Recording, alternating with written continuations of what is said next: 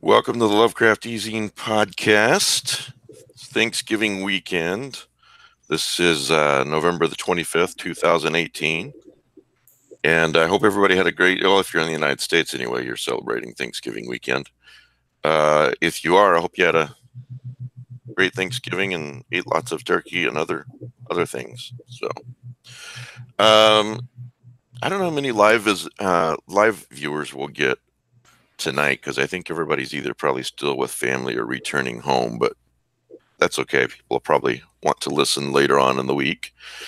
If you are a live viewer, you know, you can do the live chat thing and insult Kelly if you want to. Whatever you want to say. You know, I'm just throwing ideas out there. Not sure that he did insult me. Yeah, well, yeah, they wouldn't really have a reason to, but they can make something up. In fact, I got to think. I can't remember who it was that sent the shot of the Zima where I could find some. Oh yeah, that was awfully nice. Yeah, in Japan. On my way. On your way.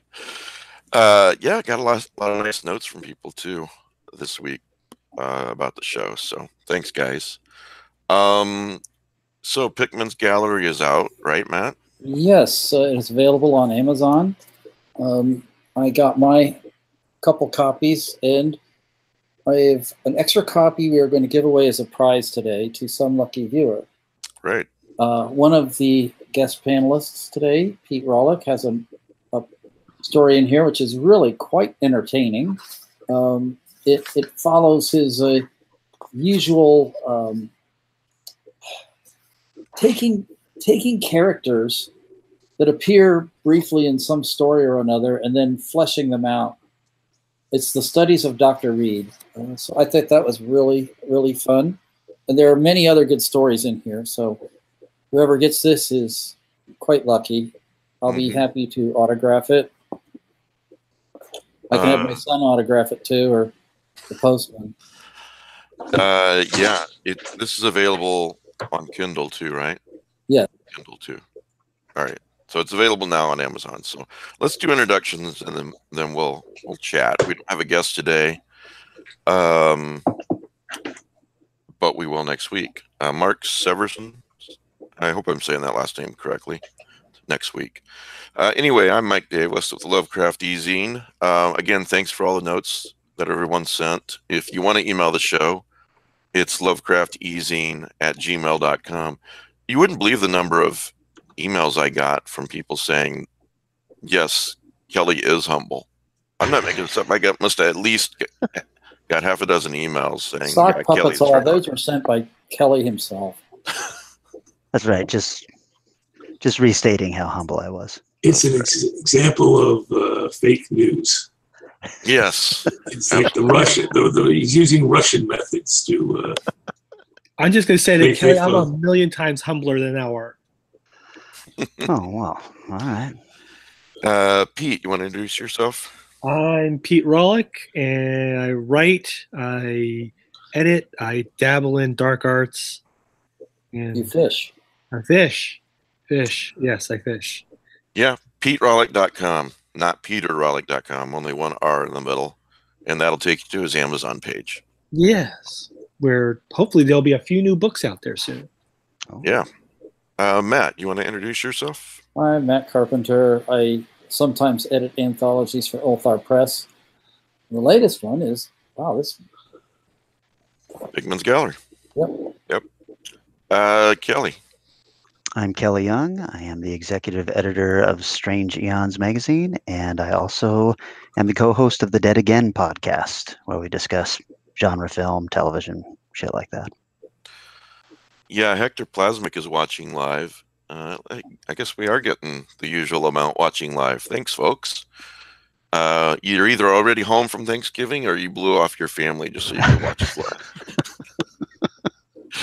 live. Hector says, hey, Kelly, listened to the last 3 Dead Again episodes out in the woods on Thursday night. That seems like the perfect place to listen to it to me. You forgot. Thank you, Hector. You forgot to ask me to introduce myself. I'm sorry. Yes, I did. Who are you? Yeah, I'm Rick Lay, a writer who dabbles in idolatry. As you can see by all the Cthulhu statues behind me. And I'm sorry, Rick. I don't know. I'm out of it today. What can I say? I'm getting old. That's all right. No problem. Yeah, Rick and I just recorded a pretty interesting Patreon podcast before the Thanksgiving holiday, Fictional Master Criminals. So that was a fun listen. When Okay. will that be available? It's available now. Oh, excellent. If you're a Patreon. I emailed it to you. What?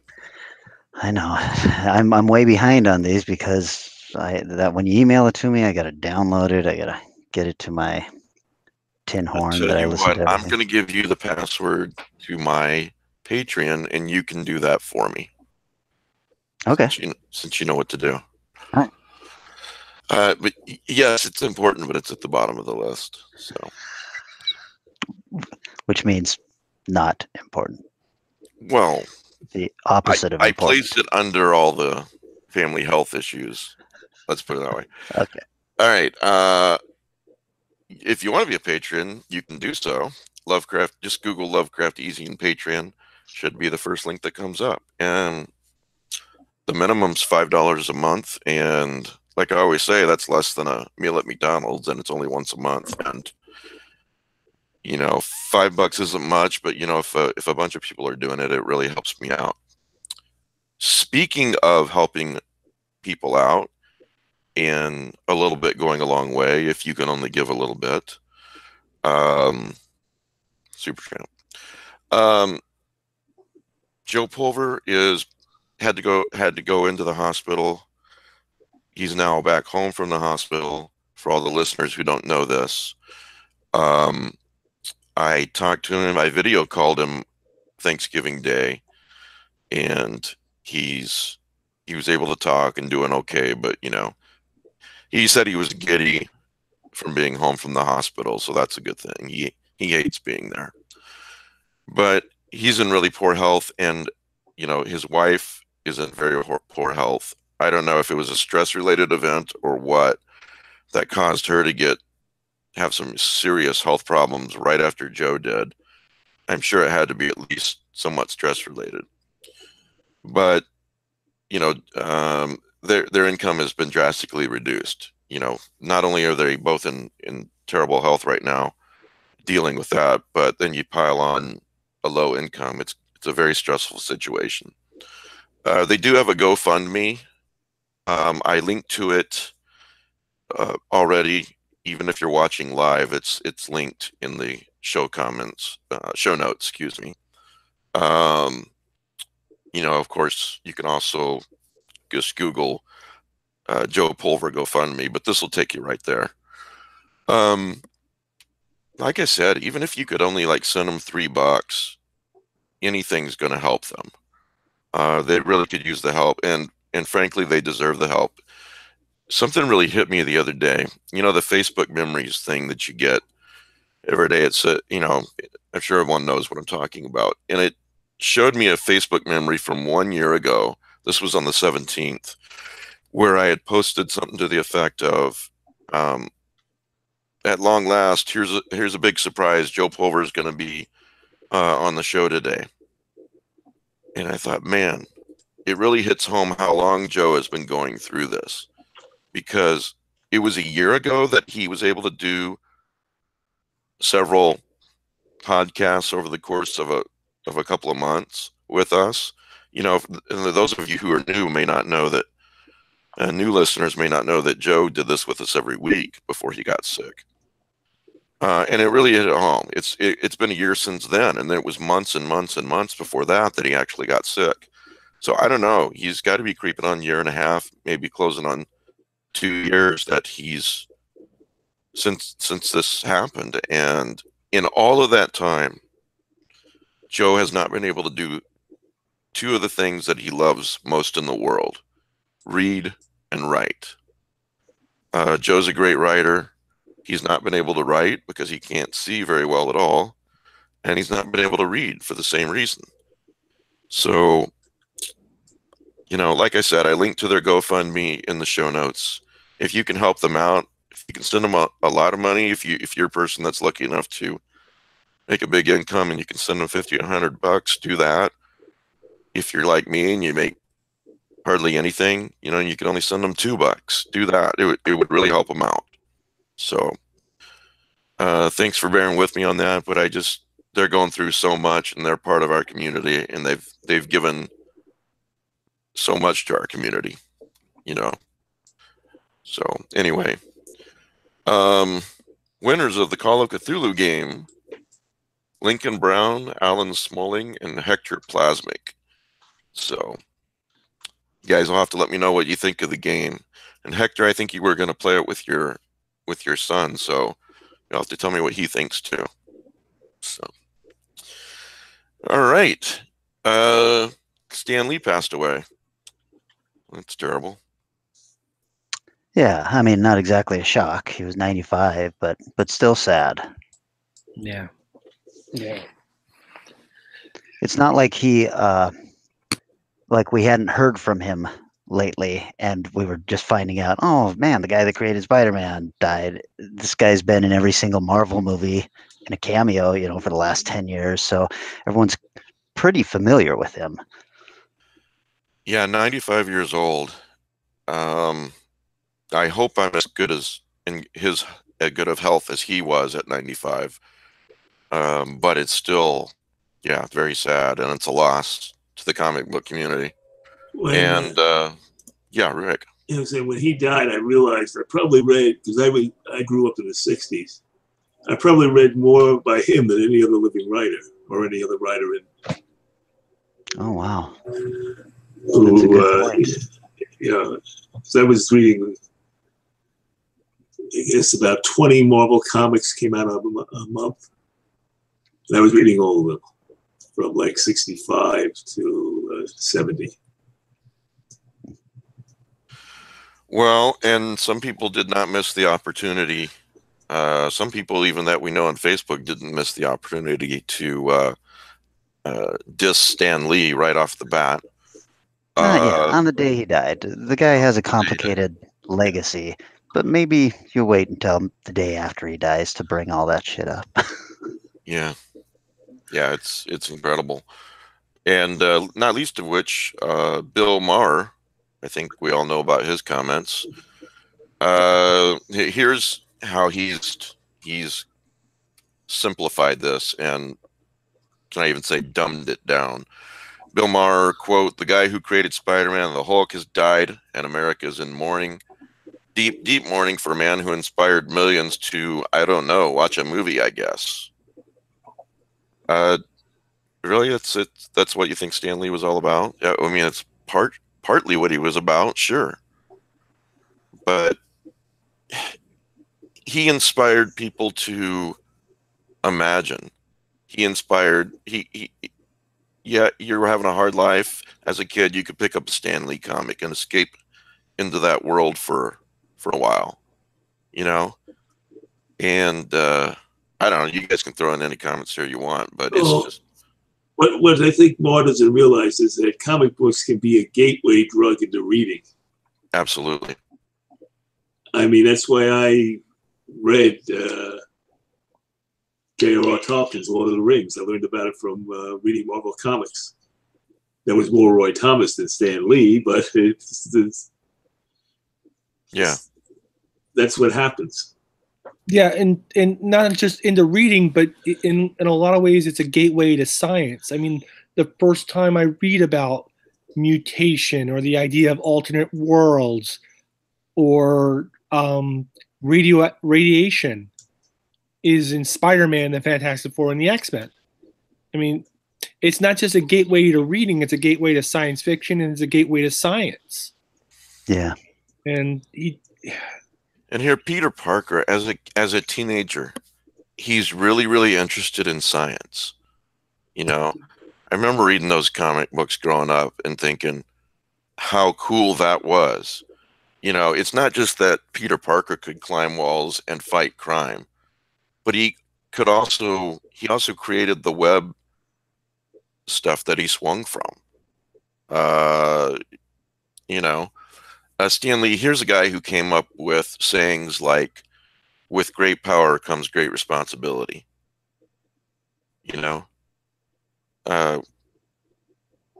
so I don't get the dissing the guy, especially right as he's died, as soon as he finished dying. Well, you know, I'm going to go out on the limb. My brain is really off today. Yeah, go ahead, Pete. I'm going to go out on a limb, and I think Rick will back me up in here.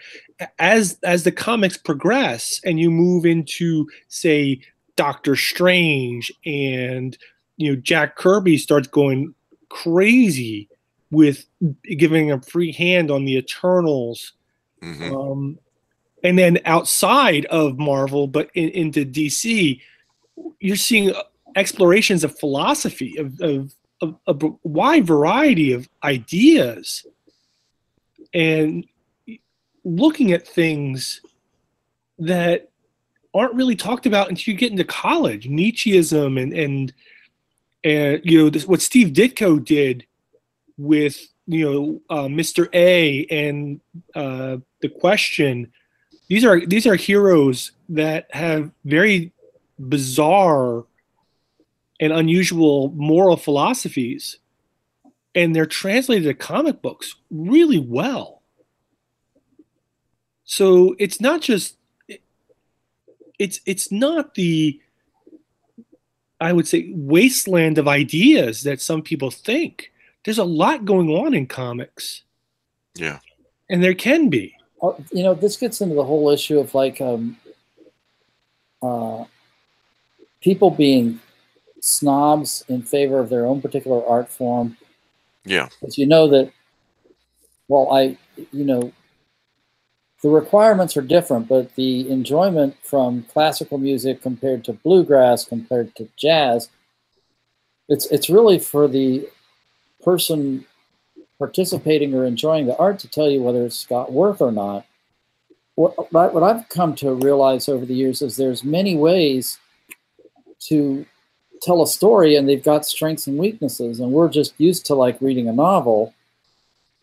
But you can go to a performance of My Fair Lady, and that's a completely different experience. Or you go to a movie, and the film's a different experience than seeing it on stage.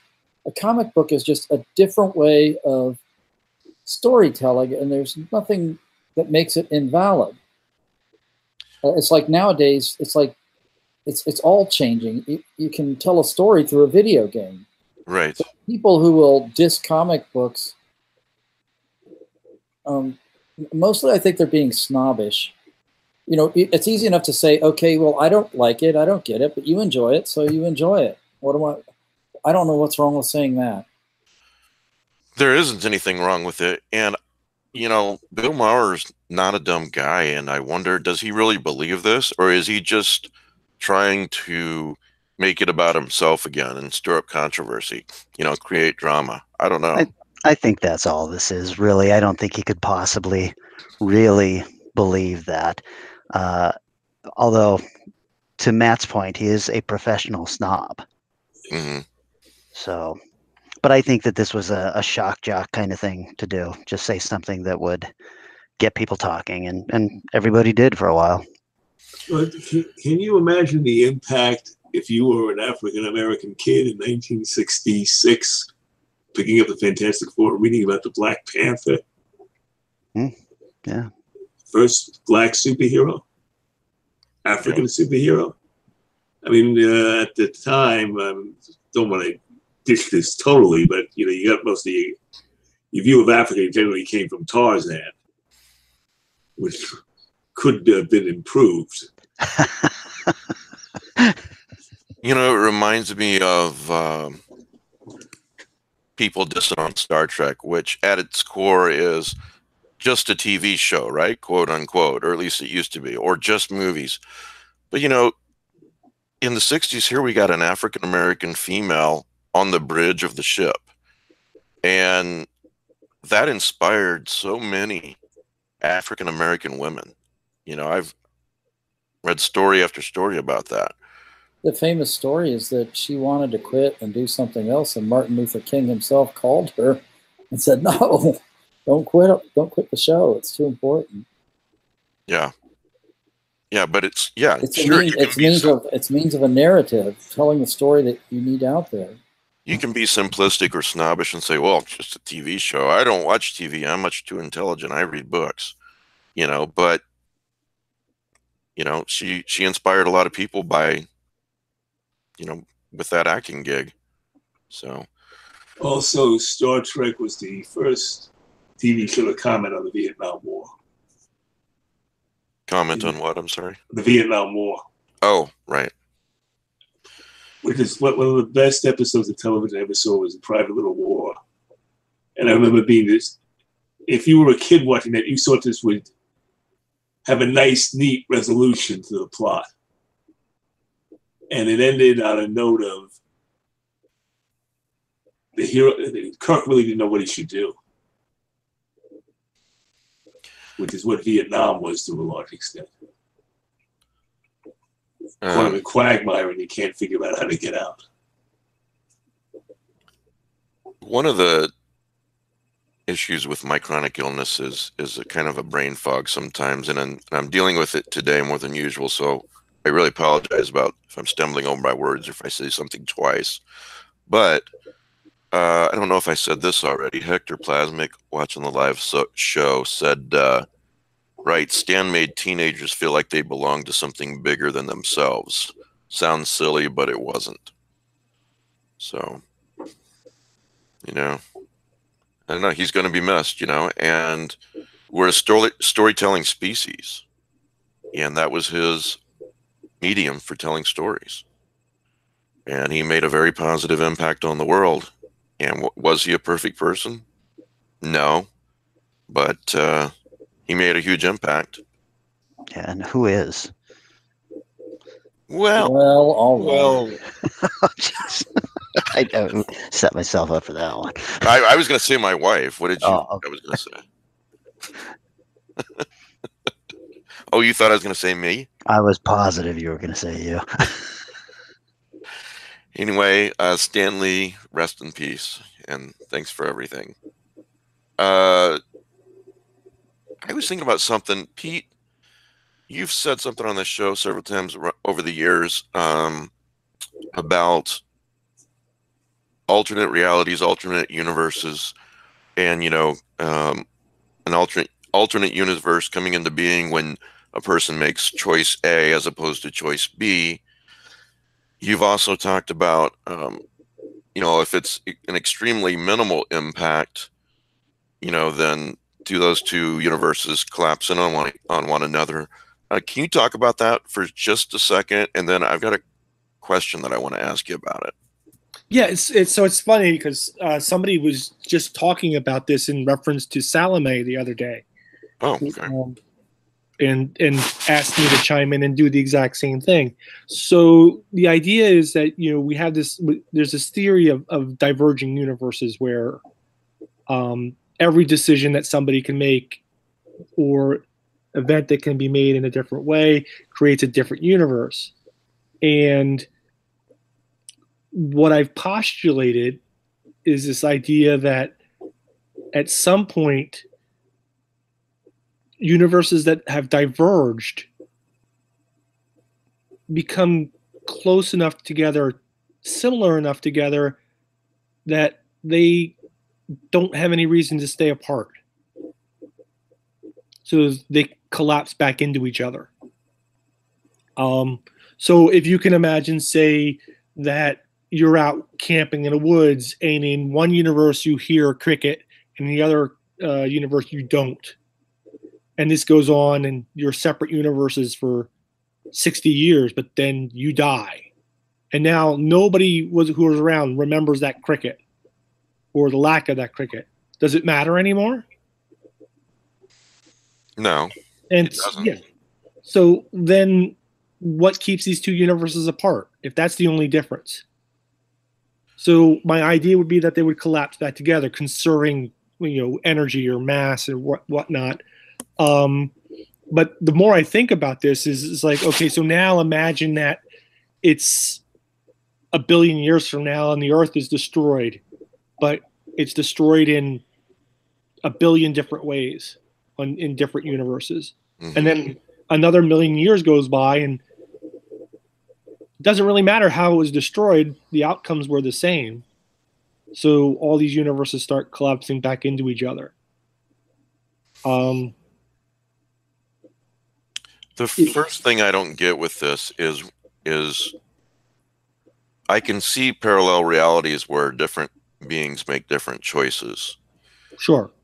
But what is hard to follow for me is another universe being created because in one universe I turned left instead of turning right. Now there's a new universe where I turned right. Yes. That seems kind of hard to swallow. No, it's just an idea. Yeah, no, and that's it's not my fun idea. Talking about ideas. Yeah.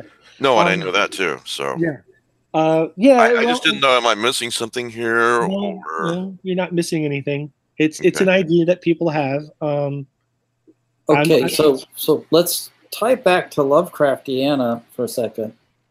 Peter Clines, the guy who wrote that really nice novel 14, wrote a novel called The Fold, where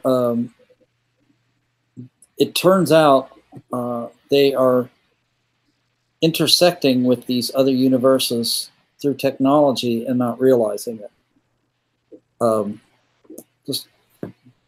Just there is a really kind of neat Lovecraftian novel, if someone's interested in this, which sort of hints around at this issue. The Fold is what you're talking about? Yeah. Yeah. And 14 was Lovecraftian as well. Yeah, I love 14. I haven't read The Fold yet. I haven't either. But yeah, I did like 14. Worth a look.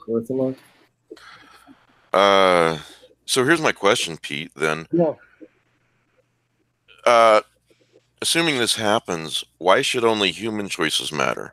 I mean, if an ant is going to go this way in one universe, and then in another universe it goes the opposite way, is that the same thing, or is it only sentient beings making choices? It's a good question, and I actually have an idea for a story where there's a whole bunch of aliens. There's an alien race looking in on Earth, and they're basically, actually, they're just outside of our solar system, and they're like swiping through all the different versions of Earth that they could contact, because our choices only really impacted us. Until we join the rest of the community of the galaxy, we're still sort of like a cat in Schrodinger's box. Right. We don't. We have potential, so they're sort of like swiping left, constantly looking for. It's like we know we're gonna pass on Nazi Earth, and we're gonna pass on American Earth, and we're gonna pass on this. The Jewish Earth. That one looks pretty good. We might take that one. Yeah, and so they take that one. It's like, so they come down to, they have to decide which Earth they're going to let join their version of the universe, their timeline. This reminds me of a short story by Isaac Asimov. Rick may remember it. It was basically they learned how to go into all these different alternate Earths. And it was getting to the point where there were so many out on the hinterlands where human life didn't evolve that each family on Earth got to have their own private planet. And then they started getting their own private Mars or their own private Venus. And eventually they stumbled on what it ended. There were life had evolved on Venus in this particular reality. And they had hypothesized that if it had happened, it would be much more intelligent and vicious and more survival-minded than a friendly planet like Earth. It's just, so the end of the story was they're looking outside their bubble and there are these hideous creatures looking in at them. They should do a TV show about, sliding through parallel dimensions. That would be fun, right? Yeah. And you could almost get home. Almost. Right. Yeah. So to answer your question is it might not matter because the memories of small creatures are relatively short. Because maybe time is subjective rather than objective. But it'd be an interesting idea to play around with. I just have a question for everybody. What was your first exposure to the parallel world concept? That's a great question because I've been interested in it since I was a kid, and I just don't remember the answer. For me, it goes back to Stan Stephen Lee King. with the What If comics. Oh, it goes back. I go before you. DC Comics with Earth 1, Earth 2 in Justice League and the Flash. Yeah. Gardner and Fox.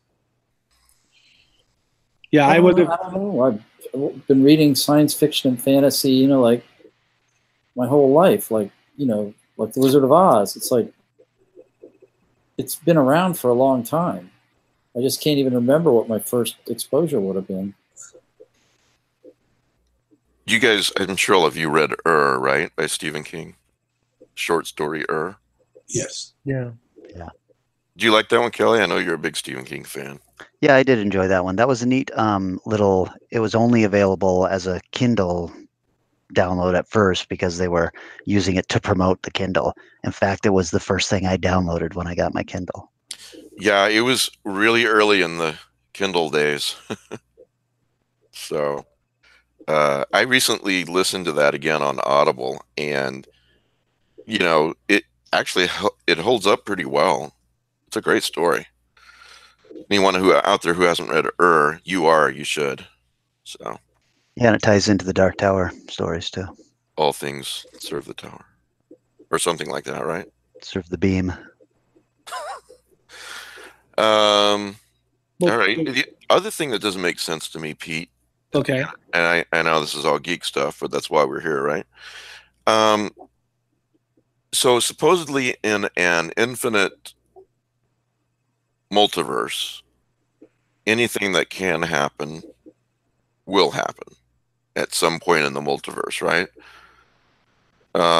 Because it is infinite. Well, I've never really bought that because just because it's infinite doesn't mean it has to repeat itself in every single conceivable pattern, right?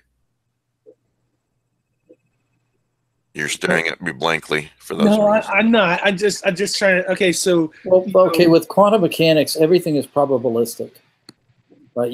So it is possible that in one fraction of a nanosecond, all your molecules in your whole body could move in the same direction and levitate you off the ground 2 feet.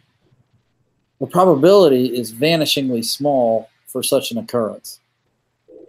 So, if you're really talking about an infinite number of possibilities, then sure, there is a probability that everything could have occurred. But that's like getting into the real concept of infinity. Then I'm going to go watch football again instead. Thanks. but Matt makes a good point, is that yes, maybe in an infinite number of universes or continuums, it's possible. The problem is that you'd have to start exploring all of them to find it, and your chances of finding it are infinitely small. Well, I'm less interested in finding it than just figuring out if it's really out there or not. I mean, there's a universe where I was successful. Vanishingly small, one. I think. Probably it's one. Just checking. Oh my God. So we're going the simulation, boys. According to this, there's a universe out there where there really is a Krypton that exploded and Superman was sent to Earth. I mean, I just don't buy it. Well, yeah, no, you're talking about in all probability. That's not a probability, because if your planet was evolving on the outer limit of the orbit of a red giant, the idea that you would have humanoid-looking life is just preposterous. I just Well, don't. I don't it's and not then the idea, it's not preposterous if you assume that somebody in a civilization a long time ago seeded the galaxy with humanoids. Okay, no, I actually read something. We're getting way off the mark. Okay, We have a mark. if a planet fragments and certain forms of life are contained, say, within a portion of the fragment, let's say a tardigrade. Is that what they're called? Or some kind of low metabolism, simple bacterium, then later on in space, when this collects, all this matter recollects around some star and coalesces into a planet again, supposedly this life form could have been preserved. And therefore you can argue, considering the age of the universe is, say, 15 billion years, and the age of our star is 5 billion years, and this has happened multiple times, that there could be DNA that's seeded multiple planets through natural processes. I mean, it's not completely out of the realm of speculation. But otherwise, you know, the idea that you're going to, I mean, the whole idea that you're going to take something from another biosystem, and we're living in a film of bacteria that extends from the deepest depths of the earth up into the upper atmosphere. Mm-hmm. We're going to be removed from that bacterial film, and that we're going to thrive on another world, and then be able to go and see. It's like this just gets to be, again, where I find the distances and restrictions of actual travel in space, all the floating iron atoms that can just go straight through all these pretend Star Trek shields and stuff, and riddle your DNA to mincemeat. And it's amazing the people who, you know, that don't realize that space travel is that hard. You know, well, we went to the moon, we'll go to other stars, you know, sometime in the next century too. It's like, I think if someone actually goes to Mars and spends like 21 months essentially unshielded, even if you're taking the strongest antioxidants possible, you're probably, if you make it back alive, it's an unforgiving environment. If you make it back alive, you're probably doomed to either Alzheimer's or cancer as a result of that exposure to unshielded from cosmic rays. You know, Mars doesn't have the atmosphere. Your little space capsule doesn't have the atmosphere. Nothing can shield you from the iron atoms. Yeah, space travel's not easy, would be an understatement. Well, that's one of the reasons I like the film Europa. Yeah. You know, space travel is dangerous, long, and boring. And everything that can go wrong will go wrong.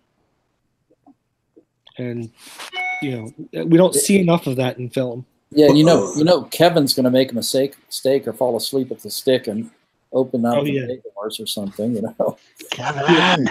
We romanticize astronauts as sort of these guys that are like Han Solo. They're speed freaks and daredevils and really giant risk takers. But what the really good ones are people who are very task oriented, who are willing to be comfortable doing the same thing day after day, hour after hour, minute after minute, following checklists. Yeah, wasn't that the theme of The Right Stuff? Yeah, in that, you know, a test pilot is the wrong type of person to be an astronaut. Yeah, maybe, but they again, that's also romanticized because all pilots are trained to engage in these pre-flight checklists. You know, in the military, it's like everybody has their pre-flight checklist that they have to go through, and there are multiple inspection steps. And I know that the commercial pilots do this too. So I think even a test pilot would be the kind of person who would, because you're putting your hands in the life of this machine, you're going to make sure everything's been triple checked properly. You can't be claustrophobic either. Yeah. Getting back to the infinite universes thing, let's make it a bit of a simpler example. In one universe, Mike Davis runs a site called the Lovecraft eZine. In another universe, I work at a factory. Okay. So if there's an infinite number of universes, that means there's an infinite, there's a universe where I'm an astronaut, and there's a universe where I'm this, that, and the other. And, the hypothesis basically is that if it is possible, then it's happening out in the multiverse somewhere, which is something I just don't buy. And maybe I'm missing something, Pete, but well, what you could be describing is you're talking about there's an infinite set of possibilities, but maybe there isn't. Maybe like depicted, say, in Marvel Universe or even the DC television universe. In Marvel Universe, all Reed Richards become scientists. Mm-hmm. They're different kinds of scientists. They're good. They're evil. They have different technologies, but they almost always become scientists. In the DC television universe, what's his name? Wells always becomes a scientist. In varying states of quality. So, there's a possibility that we're missing a factor here, and that factor is an individual's potential is not infinite, but rather limited or directed. Yeah. So I will always be a mediocre scientist and a mediocre writer. I wouldn't say you're a mediocre writer. I don't know how much of a scientist you are. And there's also the concept, to get back to what Mike said before about, there being some parallel world where Krypton exists, that you as a writer, Pete, are releasing mental energy, and you are creating a universe that can be reached somehow where your characters exist. Yeah. And all those dreams. And didn't Farmer do some of those stories? Well, DC did that with Crisis on Infinite Earths. Barry Allen read about a scientist. He read comic books about a scientist as a kid whose name was Jay Garrick. He was the Flash, and when he became the Flash, he found out that there actually was an alternate universe where Jay Garrick really did exist. So anyway, it's fun to talk about, but it's like the weather. What are you going to do about it? This isn't genre related, but I've got to talk about this just for a second because I'm so happy about it. Tom Cruise will be replaced as Jack Reacher for the TV reboot. There's not going to be any more Tom Cruise Jack Reacher movies. Lee Childs has finally admitted that Tom Cruise is, quote, too short. Well, he's not bad in his action movies, but he's past the age where he should be like the young action hero star. I don't know. The Jack Reacher movies for me were always just okay. Have you read the books? Yeah, I read 4 or 5 of them for airplane reads at one point or another. Well, Cruise isn't playing Jack Reacher from the books. He's playing Ethan Hunt in a different situation, basically. Point. I would argue those movies might not have even been made, though, if Cruise hadn't latched himself onto them. I don't know. Lee Childs is a pretty popular author. Yeah, but I remember they were trying for a long time to get that off the ground, and nothing was happening until Tom Cruise was attached. And I think that he had the star power to make it happen. I really enjoyed that first movie. I thought the second one was a turd, but I've never read the books. Yeah, I always thought that the character was awfully similar to Repairman Jack. Yeah, very true. Suspiciously similar. F. Paul Wilson's going to be on the show. I wonder if we should ask him that on air or not. I think we should. We should look up. I'm not sure when the first Jack Reacher was written. 90s, I believe, mid 90s, something like that. Repairman Jack came in the 80s. Yeah. So anyway, Reacher's like what, 6'5", and he's described as a mountain of a man, basically. Well, I haven't seen the Jack Reacher films. I read the books. But there are adaptations where you get an actor who looks nothing like the character in the books but captures the spirit. True. Sean Connery is James Bond. James Bond doesn't look anything like Sean Connery. If he probably, Timothy Dalton was sort of almost close to the way Bond was described in the books. But he's really could be a skinny. If you ever met, James Bond was a skinny guy. More like David Niven, who was in a parody of Bond, Casino Royale, the original version. And that's a good point. I just don't feel like Cruise captured the spirit of Reacher either. Yeah. Now to say Connery captured the spirit of Bond. Christopher Lee's Dracula looked nothing like Dracula in the book. Right. But he captured the spirit of Dracula more than Bela Lugosi. So I'm looking forward to the TV reboot, and hopefully it'll be good. What's that going to be on? I don't know, actually. Not Netflix or anything like that, then. By the way, did I'm any not of sure. you watch the Tom Clancy miniseries or TV show that was starring the guy from The Office?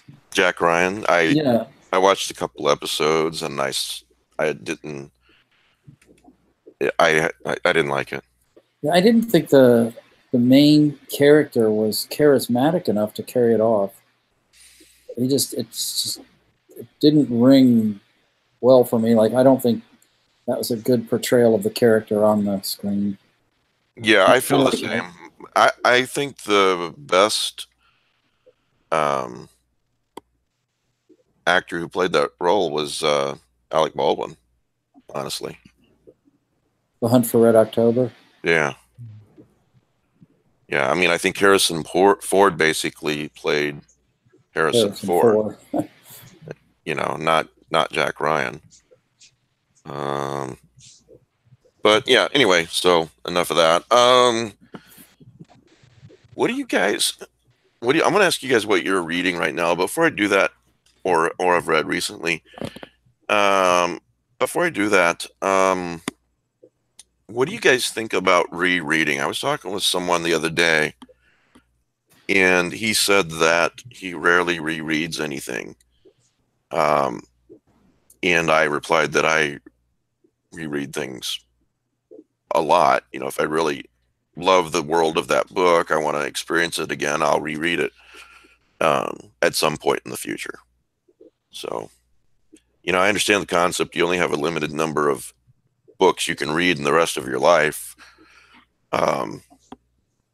So it's not, to me, it's not a right or a wrong thing. I was just curious about you I like guys. to reread stuff. I mean, did you ever read the Wheel of Time books?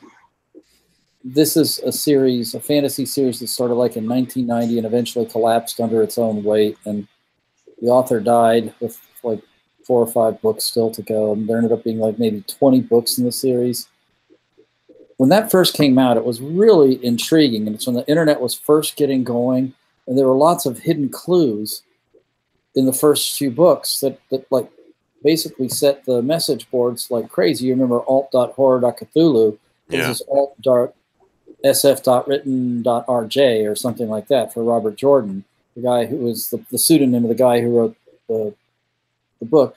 When that came out, I would actually, if a new book was coming out, which was coming out pretty frequently, like every year, every other year, I'd start at book 1 and I'd read all the way through, so I was fresh for the new book, until things just got so lengthy, complex, and bad, I just gave it up. And then I gave all my books away, and then I just gave up on it. But yeah, I like rereading. I'll still pull out a collection of Lovecraft stories and reread The Outsider or something like that. I enjoy it. What about the rest of you? I used to reread when I was younger a lot. I'd read The Shining, you know, maybe every other year, or Dan Simmons' Summer of Night. As I got older, You've It may have reread just. Summer of Night a lot? Oh yeah, many That's times. so funny. So have I. Yeah. Yeah. As I got older, and maybe because I had more disposable income, I was able to buy, more books and not have to read what was still in my library. And at this point now, I feel kind of guilty if I reread something because I have a to be read pile that is just out of control. And if I start reading something that I know I love, I'm just like, oh boy, I really should be spending this time reading one of these books that a friend has written or something like that. And on the other hand, Robert Price gave this really good quote once where his Lovecraftian reading was at the point now, and his library was at the point where he thought he could start over at the beginning, rereading, not remembering anything that he had read before because it had been so much of the stuff that he had read. It's interesting, Kelly, that you talk about feeling guilty if you reread a book, because if I understand you right, you feel like you should be reading, you've got a huge TBR pile and you should be reading something off of that. Yeah. I can understand that, but really what it boils down to is you want to be immersed in a story, and if in a world, and if there's a world that you really love in a book or a set of books, I mean, why not? Life's too short. It's not a race to see how many books you can read, really. It is for me. Well, yeah. Mr. Competitive. I forgot. I'm sorry. The problem I have is not that I don't want to reread the books, but one of two things happens. Either I reread it and I discover that I had missed all the double entendres that I was not educated enough to understand when I first read the book, or I'll read it and I go, damn, this really sucks. Yeah, that happens to me sometimes too. You go back and read something and you're like, oh, my tastes have obviously changed dramatically since the first time I read this. Well, if you read a series, sometimes you reread it for continuity that you may not have noticed because you didn't know where this was going. And you notice foreshadowing and hints and minor characters when they first pop up. But you didn't realize, he was a throwaway line in the first book. And you may catch some discontinuity errors and revised continuity. Yeah. And the one thing, like, when I reread Doc Savage, which was 181 novels, and I noticed things because I was a more educated reader than when I was reading them when they were coming out in 1960 paperbacks. I'm suddenly realizing this villain is based on a real life person from the 1930s. And there's more political commentary in Doc Savage than anybody ever imagined. You know what, Rick? I didn't get to all 180. I read like 70 of them. And I reread them when I was a kid, 10 years old. I don't know. I didn't know Kenneth Robeson wasn't a real person. When I found that out, I was so bitterly disappointed. I didn't know Franklin W. Dixon wasn't a real person either. Yeah, I had that. Well, what popularized that is when I got back into Doc Savage when the Philip St. Forman wrote his biography, his fictional biography of Doc Savage. The first reading, these are all written by a guy named Lester Dent, or mostly written by a guy named Lester Dent, and that was a big shock. I'll sit in my living room sometimes, and I've got 1, 2, 3, 4, about 5 bookshelves worth of print books in here. That doesn't even count all my Kindle books. But I sit there in my easy chair and I'll look at them sometimes and I'll think I think we forget to be astonished sometimes. It's at the little things in life and amazed at the little things, and I'll look at all those books, and I think inside of each one of those is an entire world, entire universe. It's books are just wonderful things, and we love them because we grew up as a storytelling species. Kill the time, round the fire. So, what have you guys been reading lately, or what are you in the middle of right now? While you're looking, I'll go ahead and talk about. I'm rereading. Speaking of rereading, I'm rereading a Matthew Scudder book. Title of it is "The Devil Knows You're Dead," by Lawrence Block. I'm reading for the first time a book called "The Uncanny" by Andrew Klavan, Klavan, and I'm really enjoying it. It's sort of a gothic ghost story type thing. So, and reading a couple of nonfiction books that I can't remember the titles of right now.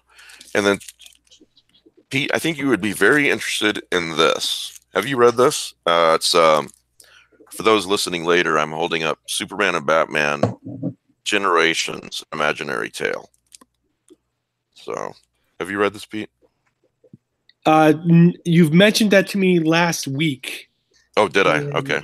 I have set it aside to read. I recently picked up 1,000 comics at a store that was trying to get rid of them. So I'm. You need my address? No, I don't. Because there was a complete run of Sandman, a complete run of the first 200 issues of Saga of Swamp Thing. Oh my goodness! Wow. The first 50 issues of Spawn. And an Action Comics #1, which is why he gave his notice the other day at work. There's only one Superman comic in there, though. But I'm reveling in going through this stuff. I bet. That sounds great. My family is pissed because I have stacks of boxes all over the house. Comic books take up a lot of space. Yeah. I buy a lot of digital comics these days. So. And I'm currently negotiating with my local comic shop for, selling some of the more interesting pieces. Well, if you are a fan of Superman and/or Batman, this is something you should definitely pick up. It's John Byrne. John Byrne wrote it, and it starts at 1939 with Superman and Batman's first meeting, and goes all the way. I don't want to spoil anything, but it goes all the way up to about 700 years from now, I believe it is. I read. I don't know if there was more than one Generation series, but I at least read the first one when it came out in the original comic books. Yeah, it's really good. The one that ended with Lana Lang was, I think, in the last issue. Yes, that was the last issue. And I love what happened in that last issue, and I kind of ache to talk about it.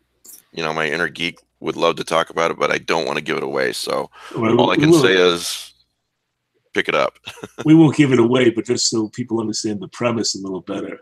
Yes. What it is if Superman and Batman really aged, and like what happened in the multiple generations of Batman, and Superman has descendants, and if those things, if there was an 80s version of Batman that wasn't the original Bruce Wayne, but they had all this stuff that happened to him in the comics was, let's say, Ra's al Ghul or whatever, happens in this version of Batman.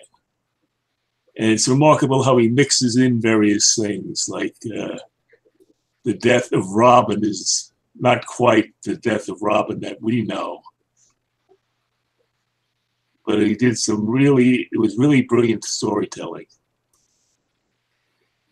Yes, it was. I can't recommend it highly enough. So that's I just finished that, and that's what I'm working on right now. What about you guys? What have you finished recently? What are you in the middle of? What do you want to recommend that you've read recently? I've got 3 books. Sure, go ahead. I read The Way of the Worm by Ramsey Campbell, which is the completion of his trilogy, 3 Births of Daeloth, which you have a review. You published a review by someone whose name I don't remember, unfortunately, on Lovecraft eZine. They didn't want to read the review till I read the book. And that is an excellent book by Campbell, and you don't have to be a Cthulhu Mythos geek to enjoy it. And I've also dug up a Gardner F. Fox paperback called Terror Over London, which is his version of the Jack the Ripper story, which is a pretty adult book for Gardner F. Fox. He was in the 50s, he was writing historical novels in paperback before he ended up going into DC Comics. And the third one we had discussed a little before the show was The Dark Other by Stanley Weinbaum, which is a science fiction novel involving split personalities, may have influenced Stephen King's The Dark Half. Has a throwaway Necronomicon reference, so it's very much on the periphery of Cthulhu Mythos, but really on the far periphery. It's really not a mythos story by any stretch. Okay. Pete, what are you reading? Or did you get through all your 3, Rick? Yeah. Okay, I'm sorry. Go ahead. All right. So several years ago, Jeff and Anne Vandermeer put out a book called The Weird, Right. which is this huge compilation, international compilation of weird stories. Very well worth the money. Yes. If you don't have it. And I have been slowly walking through that book and digesting it. And I came across a story called The Dust Enforcer by Reza Negrestani, which is about Abdul al-Hazad. And this strikes me as odd because Jeff is not a big fan of Lovecraft and the Cthulhu mythos. But he includes this story, and it turns out that it's an excerpt from a novel. And I'm going to put air quotes. Is it available in print? I've never heard of this. It is. Reza Negrestani's novel is called Cyclonopedia. Wow. That was reviewed by those 2 ladies who we had on the show. Ruth Emrys and I can't think of her other name. Let me think for a second. Yeah, Ann Pillsworth. In fact, Matt sent me the link for the review of that book. Yeah. So it may have been the excerpt from the because I put that down on like a list of things I got to eventually look up and read. I am reading this, and I get through about a page a night. This is like Neil Stephenson wrote Lovecraftian fiction. And what, it includes a divergence about how to eat Captain Crunch cereal? Yeah, basically, yes. There are diagrams, and there's all made-up characters and images and whatnot. So I'm wading through this, and I think I need to move to Portland or Boulder to maybe gain a better understanding of this book. But it's going to take me a while to read it, and then as soon as I finish this, I'm going to pick up Lady from the Black Lagoon and start reading that.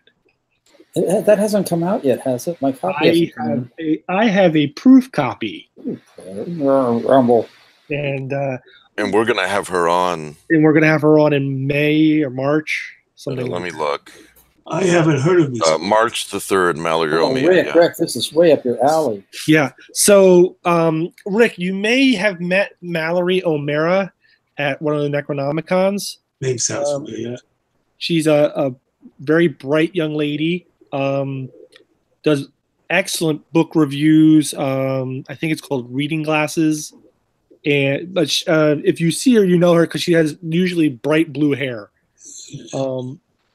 But she's attached to some film studios as a producer or something like that. But she researched a biography of the woman who designed the creature from the Black Lagoon. That's cool. Basically has turned the whole story around, and where she was marginalized, it turns out that she did a lot more work than people thought. So this is nonfiction. This is nonfiction, but it's right up your alley. I mean, I like to get into the behind the scenes stories of making movies. Yeah. It's not. You'll have to pre-order it. Rick's lucky. I've not been able to get a copy yet. I can't wait to read it either. Right. And I guess Publishers Weekly has already given it a starred review. That's great. So, right. Apparently, it's going to be a big book. So, yeah, that's my next book. But I've got to finish this first, and this is going to take me at least another month. And it's not that big. So, it's just that it's very dense. So, anyway, that's what I'm reading. Matt and Kelly, you guys want to mention any? Yeah, I have 4 books I'm kind of working on. I have different books for different places. Like on Kindle currently, the only time I read on my Kindle is if I have a lunch break at work. And I got like 20 free minutes. And based on things that were discussed here previously, I'm reading Shadowland. I'd never read it before, and I am enjoying it. The fire has just taken place, and they're on the train. Oh, good. I love that book. That's why I gave it a try. I am reading this really nifty anthology called What October Brings, which is Halloween Lovecraftian fiction, edited by Douglas Draw. And this has really got many fine stories in it. I am quite liking it. And then I guess the last one I'll mention is what I'm reading when I have the time is History of Vietnam by Max Hastings, the notable war author about wars. He wrote a really great book about World War I. And now I'm trying to put this Vietnam history. Kelly, are there any that you want to mention? Yeah, much like Matt, I took a page from what we were discussing. I don't know if it was the last episode or maybe the episode before, and I picked up Westermead by Scott Thomas. Oh, yeah. Which I'm really enjoying, but it's leaving me, it's very heavy. It's leaving me a little, I don't want to say depressed, but pensive after each story. It's melancholy. It's like Celtic melancholy, like a sad Irish song. Yeah, yeah. And so in between that, I have been reading The Pack by Jason Starr, which was recommended on the last Bret Easton Ellis podcast. He talked about it and how he was trying to turn it into a TV series. It's kind of trashy werewolf romance, I guess you would call it. It's not really grabbing me. But right now... Have you read... There's lots of gratuitous werewolf sex? There's lots of gratuitous sex, and it happens to be with humans who can turn into wolves. Oh, that's no good. It's not very well written. Fur is flying. Yep. Claws are out and fur is flying. Hey, back to Scott for a second. Westermead, have you read Over the Darkening Fields, which is another Scott Thomas collection? I have not. I definitely check that one out. I mean, Westermead's great, and I'm sure there are plenty of people who that's their favorite Scott Thomas collection. I personally liked Over the Darkening Fields the best. Okay, So, we'll put that on the list. What I am currently reading right now is Volume 1, Issue 3 of Vastarian. And I just finished Brooklyn Wara's story, or Brooke Wara, I think she goes by. And she is just impressing the hell out of me as this young new author that makes me kind of feel like the way I did the first time I picked up Philip Fricassi's Alter or Cody Goodfellow's Radiant Dawn. It's kind of like, oh boy, this person is going to be someone I follow forever. yeah. So Cool. Are you all caught up on Titans, Kelly? I am. I haven't seen I've seen them all except for the very latest episode. But I wonder if you've noticed this. Let me just pull it up real quick. Here's the headline. DC starts online poll to decide if Titans Robin lives or dies. Titans Robin as in Dick Grayson or the Jason Todd Robin? It's not real clear because it says subtitle is Jason Todd about to be out of a job. But then in the body of the article, it says one of DC's most iconic characters, Robin, parentheses, civilian named Dick Grayson, is on the chopping block. I got to think it's the Jason Todd one. I can't see them getting rid of the Dick Grayson character. Yeah, he is literally the main character in this show. Yeah, and those of you who are old enough to remember will remember that well before the internet was popular, Jason Todd died because there was DC did what was it, a phone-in poll to decide if Jason Todd was going to live or die at the hands of the Joker. Yeah, I mean, the fans hated Jason Todd. Yeah. So I got the feeling seeing him on Titans that, that he had a certain amount of time left anyway. Yeah, he definitely plays Jason. That actor plays Jason Todd real well. He's just an arrogant little prick. Yeah, you're just like, boy, can't wait till he goes. Can't wait till you get killed, buddy. And then he'll come back as Red Hood. Right. I think the strength of Titans, I'm listening to a lot of people saying, I'm not going to give this my time because it's so different than the Teen Titans I was reading in the 80s and all of that. And my feeling is, Yeah. First of all, those stories have been told. And I feel very much like they're taking the ideas of those stories and running with them. I feel like they're probably going to have a very similar outcome, even if they're taking a winding way to it. This is pretty much that story of Raven, when they started the new Teen Titans, and Raven and Trigon and all of that was what was kind of pushing the team together. And it's doing that, even though it's not the same as the comic book, but really, I'm happy it's not the same. Yeah, I just can't imagine anyone who's seen this not liking it if you're a comics fan. Unless you're one of those people who are just like, well, it's too dark. I want comics to be fun again. I think the show is very fun, but it is very dark. It's structured like a horror film. Well, it's great. If you want a DC series that's light, watch Supergirl or The Flash. I mean, it is out there for you to consume. That's true. So yeah, apparently there's an online poll. I don't know. I don't really know who any of these actors are, but that guy that played Robin, that plays Dick Grayson, there's the scene of him driving in the car with Jason Todd, and he's realizing that Batman has had another Robin for a year now, and he didn't know anything about it. And just the look on his face,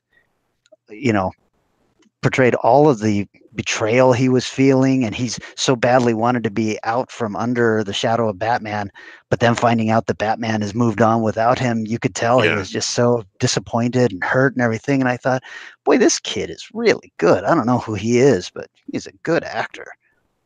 Another thing that I thought was kind of meta was when they found out he was Robin, and they asked him, "Or so, are we going to see Batman?" And the actor might as well turn to the camera and said, "No, you're not going to see Batman." Yeah, I feel very much that was aimed at the audience and not at them.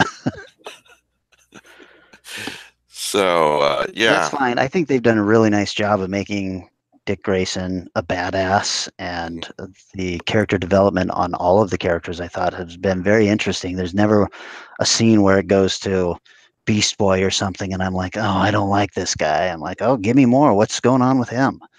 man, those fight scenes. Yeah, Done it's so spectacular. well. This show must be, I guess, again, my only fear is that this show is incredibly expensive and I have no idea if anybody is paying to watch it. I'm not. That's what I mean. Yeah, I'm not. It's worth your money, I'll tell you that. So Kelly, the actor playing Robin, Dick, is Brenton Thwaites. Okay. And he was the male lead in Oculus. He was? Oh, yeah. I like Oculus. And I don't think I loved him in that. He was also, he plays Orlando Bloom's kid in Pirates of the Caribbean, Dead Men Tell No Tales. I don't believe I stuck with that series long enough to see that. The only complaint, and it's a very minor one, it's a nitpick, is that Brandon Thwaites, is that how you say that? Does not look old enough to be a police detective, but that's just a minor. A cop, yes. A police detective, no. But that's just a minor criticism. Because he does look. He looks like he's in his 20s, right? He looks like 22 or 23 to me, but maybe I'm just getting old. I mean, if you make detective before 30, you are a hotshot. Right. Yeah. So, but I'm not going to quibble about that when everything else is just done so well.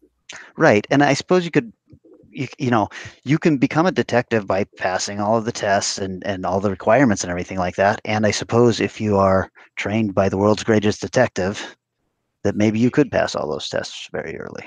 Very true. I actually think you need time on the job too. There's like an apprenticeship that takes place. Yeah. I mean, I remember someone talking about being trained as a detective, and like he went up to see his the person he was like working with, like the senior partner on the team who'd been on the job for a while, and was responsible for training him. He'd do stuff like take like a handful of stuff out of his pocket, throw it on the desk, and sweep it right back up, and says, "Tell me everything I put down there." You know what I mean? It's like, yeah. I think you're right. He's in reality 28 or 9, and I just think even if you've passed all the tests and studied all the books, that practical experience that you only get from working under a mentor, I just don't think that can be replaced. But like I said, it's a minor quibble. So, well, there's a rumor, Rick, that Doctor Who's showrunner and star are going to be leaving relatively soon already. Did you see that? I saw that. Yeah. And even though I think the last episode got better reviews than the previous ones, we just are getting a little too PC oriented with this show. Well, and I don't mind PC messages, sexism is bad and all that stuff, and we can't. But they're just not written very well. They're too heavy-handed. Yeah, they're too heavy-handed. That's a great point. They're just on the nose. And the first job of a TV series is to entertain. And if you can send some sort of positive or teaching message along with that entertainment, that's great. But these have just not been good stories. And someone made a really good point online. I don't remember who, but it was, or where I was reading it, but it was, with David Tennant and Matt Smith, and even with Peter Capaldi. Peter Capaldi, yes, thank you. They had this floundering period where they were kind of cooking, in the first episode, trying to figure themselves out once again after a regeneration. But very quickly, they did some very Doctor Who type things, like, David Tennant on that spaceship, coming out of the TARDIS. He said all I needed was a good cup of tea or whatever, and then he just goes to town on these guys and sends them away. Matt Smith, he's, his famous line in the first episode is 20 minutes to save the world. I can do it. And he does do it. And then he calls back the aliens and says he wasn't through with them yet and proceeds to give them a tongue lashing and then tells them they can go. That's Doctor Who. And then after 5 or 6 episodes, I've not seen the new Doctor Who do anything like that. Like, if you mess with me or people I care about, you're not going to win type of attitude. The closest to that was in the first episode, but they haven't gotten anywhere closer to that afterwards.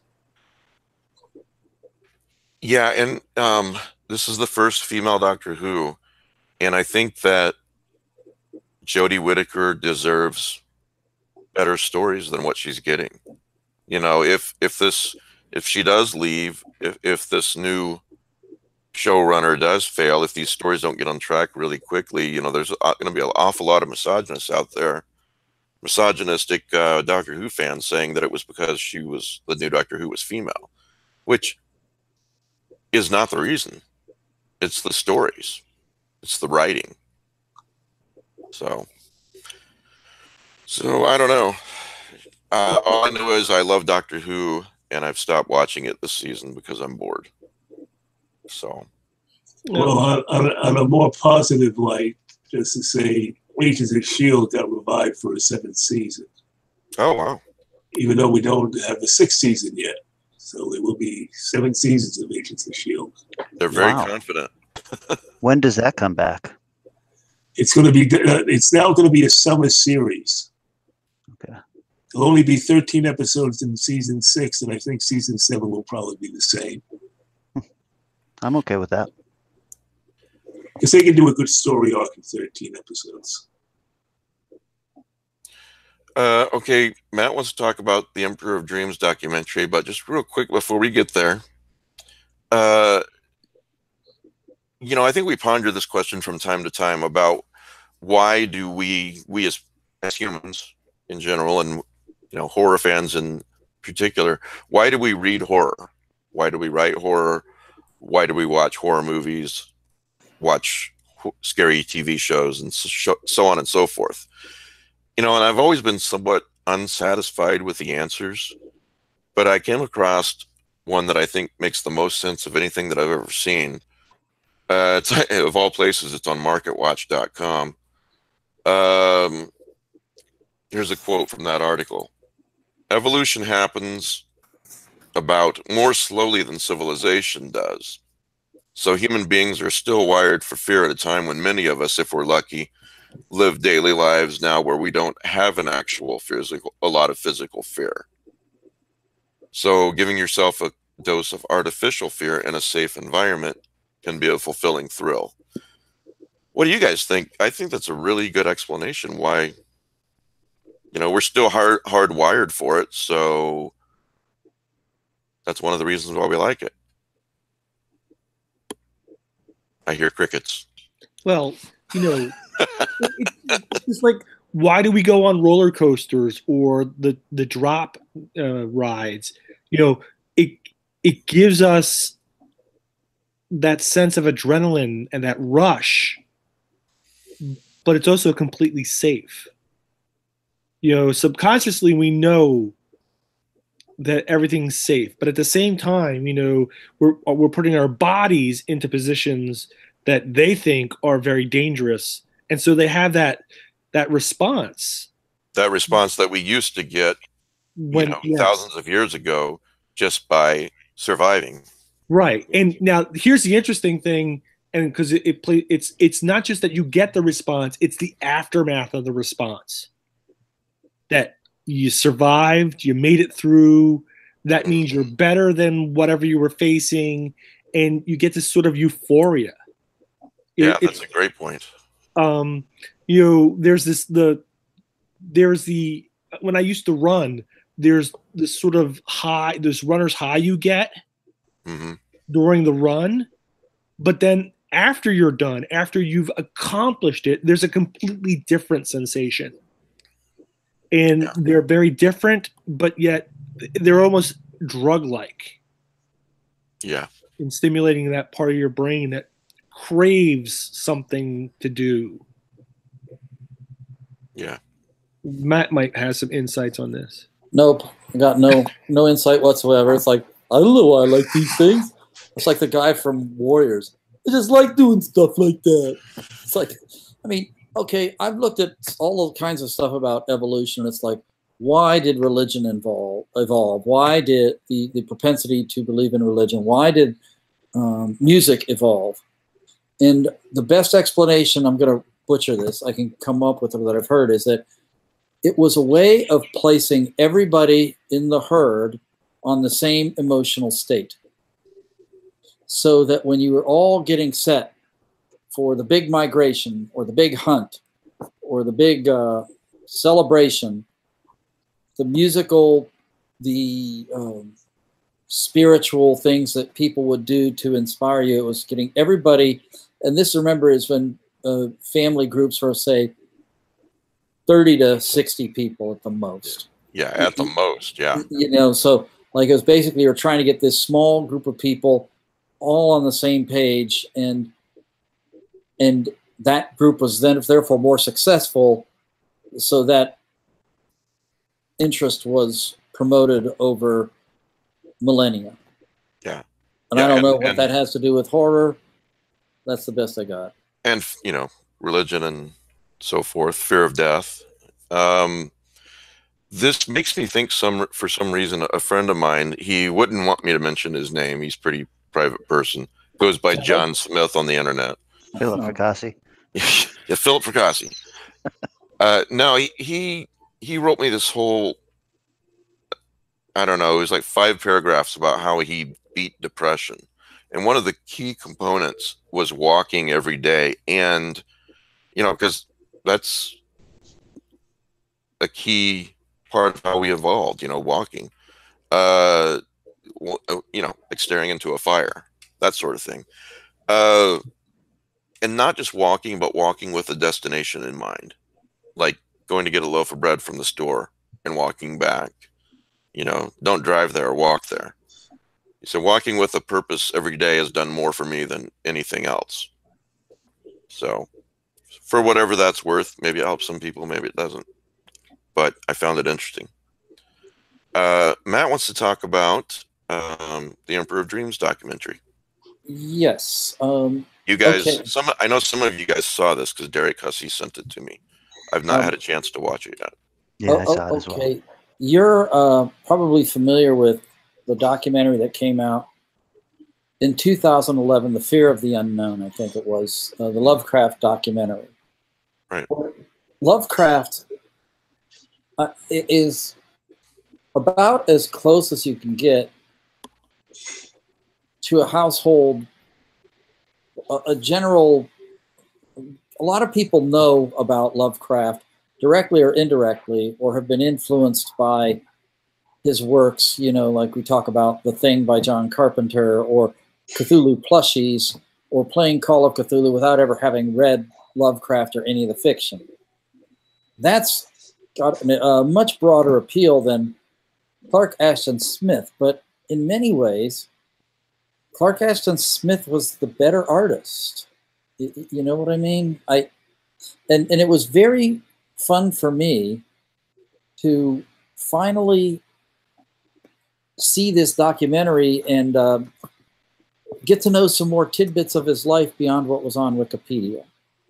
I think the director was, for the most part, astutely chose the people that they interviewed.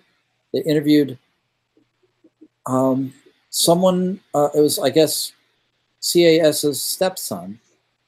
He married late in life, and it was they interviewed his stepson, who basically got to know him when he was like 14 some years old, something like that, and knew him the rest of his life, and was there in the room when he died.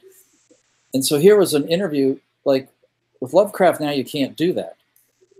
But here was an interview with someone who had actually heard him speak. And one thing they did was they saved for the very end, and this was super effective. I think it might be the only recording of Clark Ashton Smith reading his own work. And they had the renowned poet Donald Sidney Fryer reading the beginning of The Hashish Eater, which is where the name the Emperor of Dreams comes from. Bow down, I am the Emperor of Dreams. But this is actually Donald Sidney Fryer, kind of like Clark Ashton Smith sort of handed him the baton as a fantastical poet, you know, and he's still alive. And he knew Clark Ashton Smith as well personally, visited him in the late 50s. I think he died in like 1961 or something like that. The last time he visited him was like 1959, something like that. I just found this all very fascinating, to know all these tidbits and to see all these photographs of Smith and pictures of his little sculptures and some of his art. So I thought I only have one thing that I wish the director hadn't done, which is there's no extant video of Smith. So they don't have any film like of Smith walking, talking, or doing anything. And so when they were talking about his most famous story, The City of the Singing Flame, they had an actor portray Smith walking in those same hills. I didn't find that necessary or helpful. It didn't detract from the movie, but I really wish they had just confined themselves to actual photographs of Smith. So if you are interested in knowing something more about him and getting this kind of vivid recollection of people who actually knew him, I think it's well worth watching. I'll just mention before we talk about it anymore is that it's available from Hippocampus Press. If you Google Hippocampus, HIPPOCAMPUS, just like it sounds basically, Hippocampus and the Emperor of Dreams, then it should bring you right to it. Yeah, I posted a link on the the Facebook page too. Well, for those who are listening in their car, you know, and can't write it down or can't see it there, you can find it there. It's available on DVD for $15, which I think is pretty reasonable. So. It's a bargain for, I mean, this isn't the kind of, I guess Scott Connors is writing a biography of Smith or something like that, isn't he? Yes. So that's not been published yet. You know, this is probably your best way to get a sort of comprehensive sense of his life. Rick and Kelly, Pete, did you see it yet? No? Okay. Rick and Kelly, you guys have any comment about it? I've seen it, and it's remarkable for the people besides Smith, the people they interview. You got William Pugmire, who already mentioned Scott Connors. Harlan Ellison. Yeah, Harlan Ellison, who I never would have normally associated with Smith. But it appears that Smith was a major influence on his writing. Yeah. And it's just, I think even there were a lot of people there I never heard of, but they're fascinating people. Yeah, and when I went into it, I didn't really know much about Clark Ashton Smith at all. I'd only read a couple of stories, and I had no idea that he was such a visual artist, that he was a sculptor, and all of these things. And so it just really, really opened up my eyes to what a creative he was. And the funny thing is, it's like he did things in phases. Like first he was a poet. Yeah. Then he was a prose author, and part of the reason he may have been a prose author was to try and support his ailing parents. And then when he got tired of writing prose, that's when he just picked up rocks in his backyard and started carving them. And he was real autodidact in all of this, you know. People read his poetry and made suggestions or whatever, but he never was like formally educated. Like Lovecraft, he never completed high school. In fact, they mention how he was doing odd jobs around Auburn, California to make ends meet. And nobody knew who he was in his own hometown. And yet one of the striking things one of his stepsons said was, you know, it's like no one really ever thought of him much. And then there'd be a knock at the door and there'd be people from Japan who wanted to come and meet Clark Ashton Smith.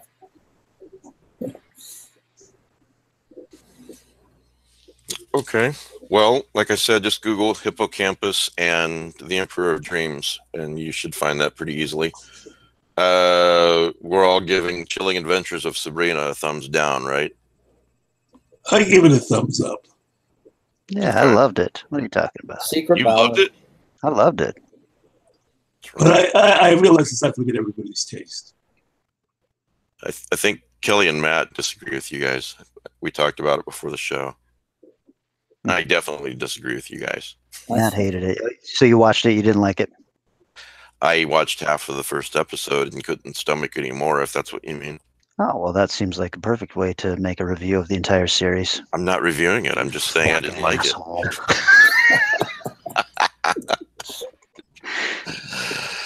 I'm done after episode 2. I just can't. I can't. I went all the way to 4, and it just got worse. Kelly, have you really seen it or no? Yeah. You liked it?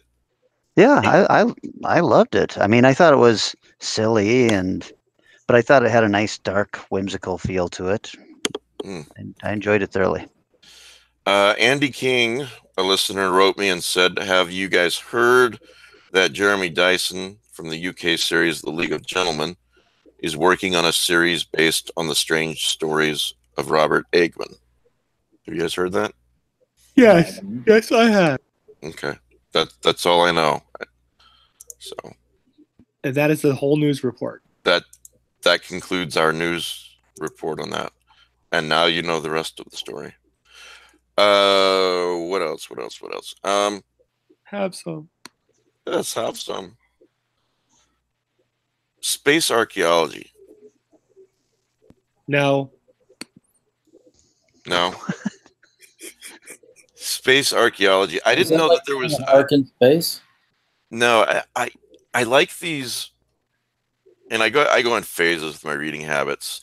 So just today I was thinking, you know, I liked the Engines of God. It's been a few years since I've read that book, and I like these stories where mankind, they're out in their kind of beginning stages, maybe, of exploring the galaxy, and they come across, you know, on a planet, evidence of an ancient civilization, that sort of thing.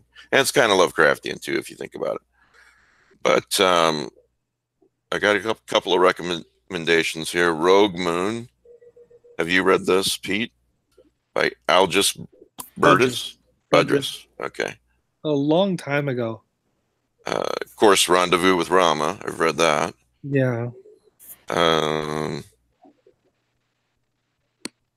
Engines of God. I already mentioned that. I'm looking at a list of them.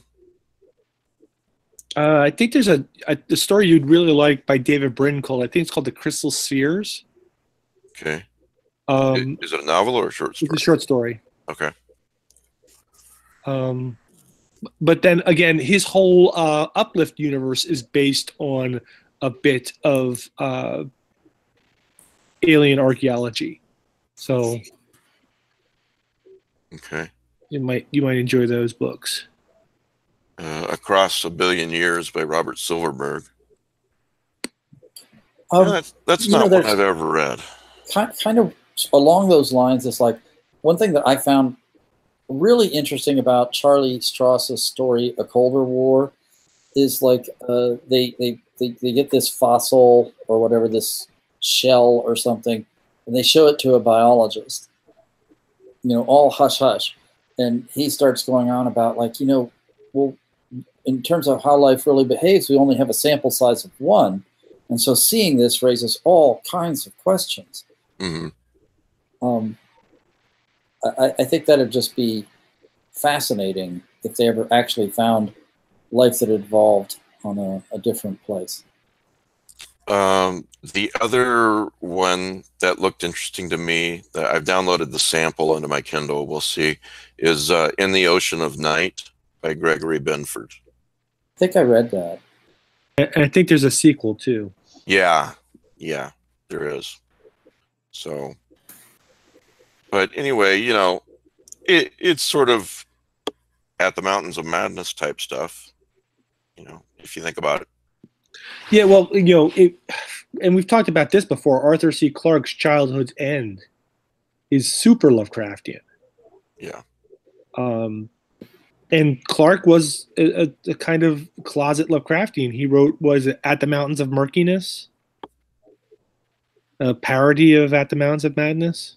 He did? I didn't know Yeah. that.